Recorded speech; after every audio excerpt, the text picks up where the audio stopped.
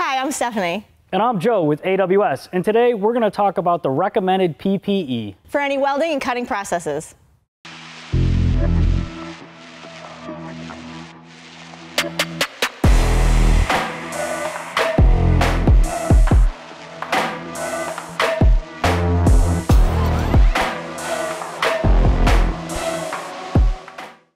Up first, the welding helmet, also known as the hood.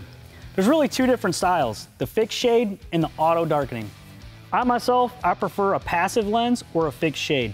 You swap out the lenses as needed for the style or type of welding you're doing.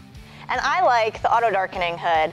I really like this hood because I'm able to go from grinding to welding at higher amperages with MIG welding or lower amperages with TIG welding, all just by adjusting my settings. Safety glasses. Eye protection is super important. Make sure you always wear your safety glasses underneath your helmet while you're welding to keep sparks and foreign debris out of your eyes. Now, let's be honest, safety glasses should always be worn anytime you're in a working shop. When I weld, I do a lot of out-of-position welding with the shielded metal arc welding process or flux core. So having a welder's beanie is really handy. One, it keeps the sparks out of my hair, and most importantly, the bill keeps the sparks out of my ear. So that's why I wear it. For me, I don't do a lot of out-of-position welding like Joe does, and most of the stuff that I do is TIG welding. But one thing I always make sure I have done is my hair tied back so I'm safe. Ear protection is an essential safety element for any welder, protecting the welder from excessive noise along with hot sparks from entering the ear canal. To protect against a variety of gases, vapors, and particulate hazards, a respirator is recommended while welding. Whenever we weld, we always want to have a good pair of gloves.